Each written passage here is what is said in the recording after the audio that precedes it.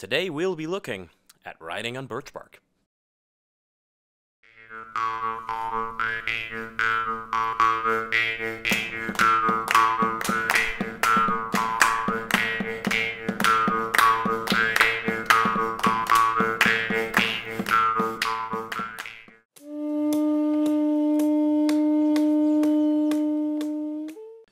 Most people are familiar with rune stones as well as rune sticks, but there were other mediums upon which writing was done in the Viking Age. Birch bark is a fantastic medium for many things. If you have any experience with bushcraft, you'll find that it's useful for making sheaths for knives. Experimental archaeologists have found good ways of making sheaths for spears. But historically, there are finds of manuscripts writing on birch bark. One of the most interesting finds is out of Novgorod, where they have found a number of manuscripts in Old Church Slavonic, in vernacular Novgorodian, and there is one find that was in Old Norse.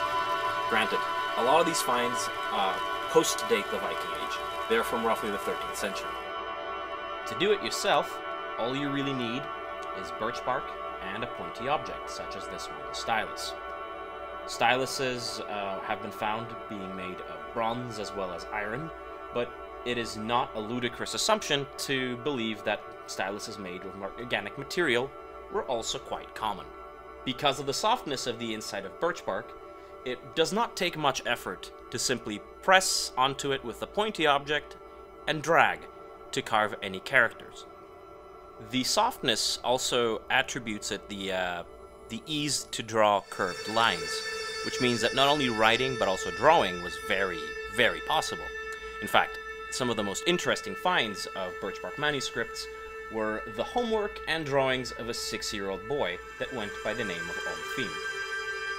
Birch bark, in terms of writing, was very much like a notepad. You would write very simple things, like a reminder to get milk from the goat farmer, or that another man was killed.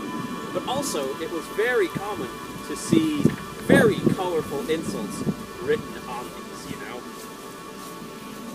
Oh, hey, Raffenkel!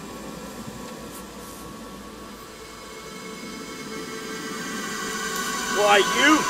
Go! If you enjoyed today's video, please give a like and subscribe. And check out the links below to see how you can support us.